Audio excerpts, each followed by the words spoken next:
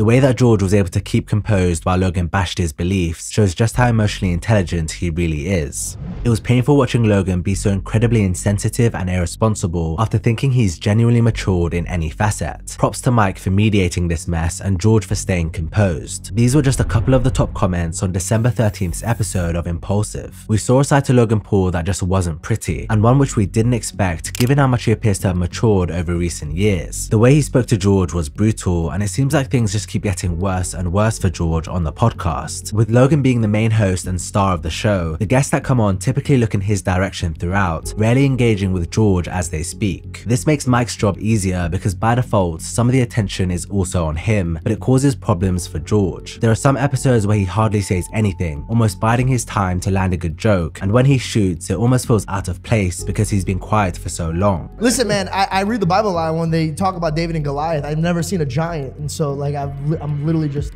I'm a little taken. You've been sitting over here for 30 minutes and that's all you can freaking say? Fucking kidding me. Now he's not gonna say That's the question. Jeez. This is made worse by the fact that Logan doesn't show him the same level of respect he shows Mike, so when George does speak, he's often cut off by Logan, who wants to say something first. Explain that how you're gonna make money drinking water. Yeah. Right. Yeah. You know, professionally, it's like. Before you go, George, I just want to say. Man, that's different.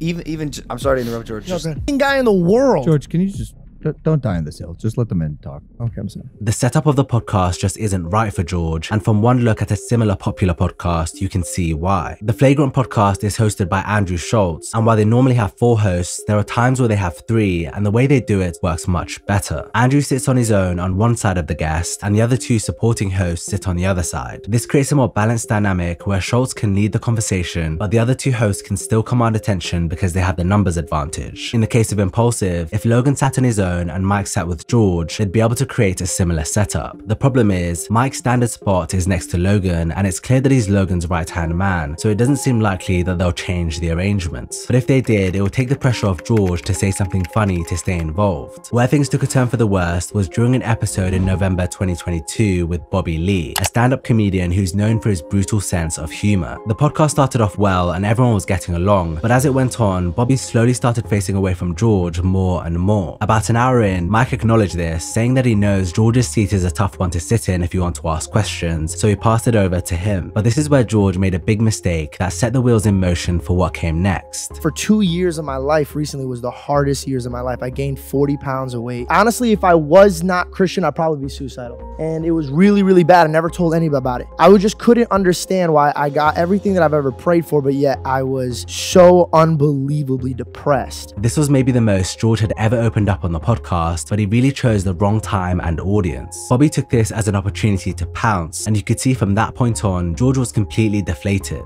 It was just a long monologue. He was just waiting. Let me just say something. I loved what you were saying. It was just very long. Yeah, we just need writers to edit that down.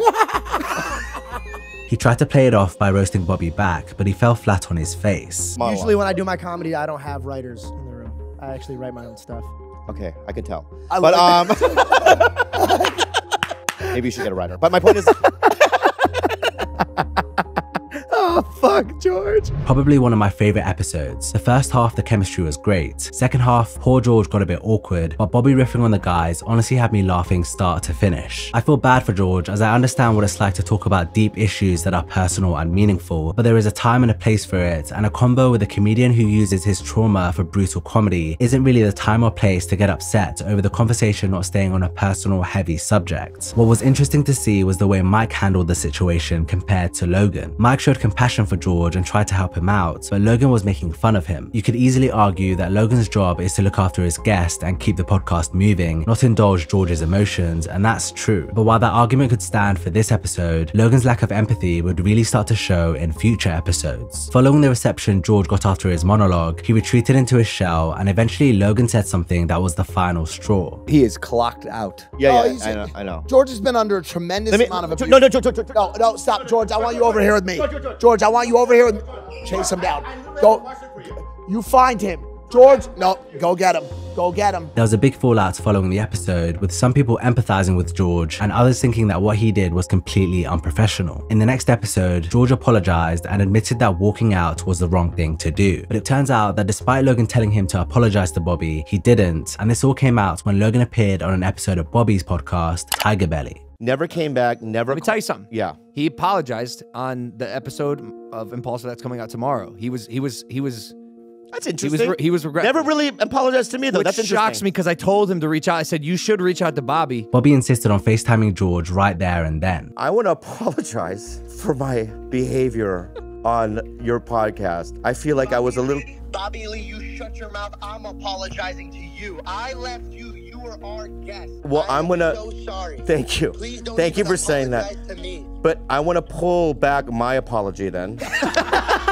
On the same Impaulsive episode that George apologized for walking out on Bobby, he also confessed to feeling like he's not doing well on the podcast anymore. The Impaulsive crew have said themselves that their YouTube comments are the best indicator of audience sentiment, and in recent times there's been a noticeable shift. In the past, George was the golden cast member that seemed to be loved by everyone, while Mike was the one that got almost all the hate in the comments. People felt George struck the perfect balance between comedy and seriousness, while also being kind and respectful to guests. They felt he filled the role of the third host perfectly. On the other hand, many felt Mike was extremely self-centered and immature, constantly calling him out for not letting guests finish their sentences or going on and on about his old drug habits. But in recent times, George hasn't been getting as much love as he used to, and while most of the comments about him are still positive, now there are a lot of people saying that he seems uncomfortable, doesn't say much, or outright just isn't funny. Some have even said the podcast would be better off with just Logan and Mike. On the opposite side of the spectrum, viewers seem to love Mike now. He's often referred to as the heart of the podcast, and I think there's a lot of truth in that. His interviewing skills have seriously leveled up, and he seems to connect with guests in a way that George and Logan don't. There are these songs that culturally within that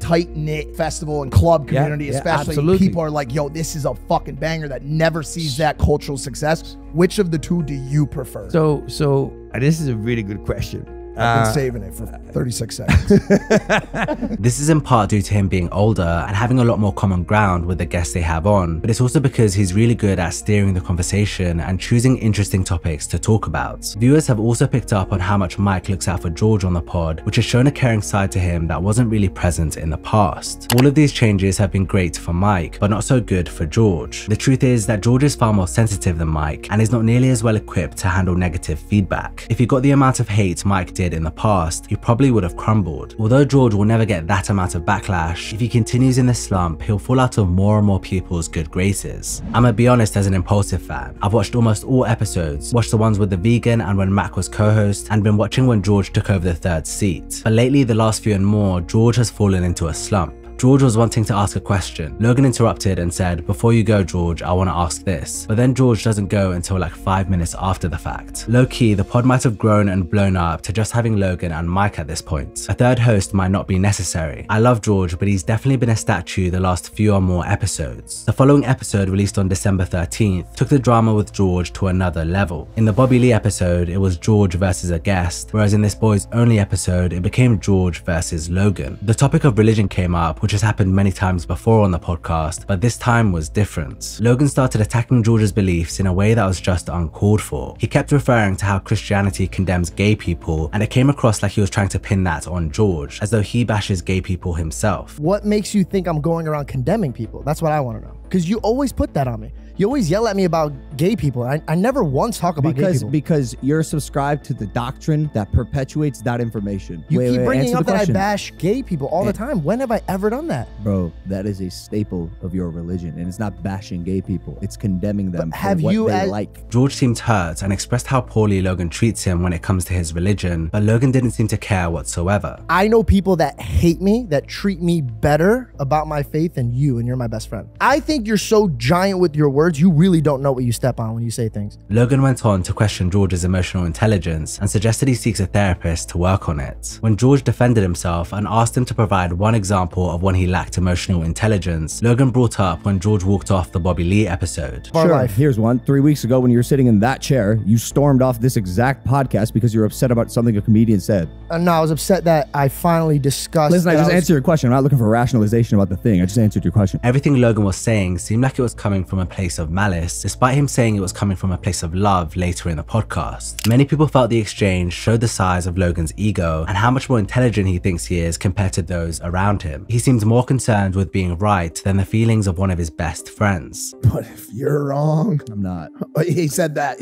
I said. I'm just not. I said. This was disappointing to see for many fans of the podcast because Logan's behavior showed he hasn't changed quite as much as they thought. Logan really grossed me out in this episode. He was so disrespectful towards George's beliefs. Completely unacceptable behavior in my opinion. George handled this beautifully and Mike is the best for always calling everyone out. The amount of respect I've lost for Logan is crazy. What's sad about this whole situation is that George is a genuine, kind-hearted guy who's clearly having a rough time. He's regularly sidelined by guests, cut off and interrupted by his own co-host, and often made to feel like he's out of place. Inherently, a lot of this comes down to the podcast arrangement, but some of it just comes down to how he's treated by Logan. With that being said, George still has a set role to fill on the show, and lately he's been struggling to do that. So one way or another, he's got to find his feet again, and I for one hope he does.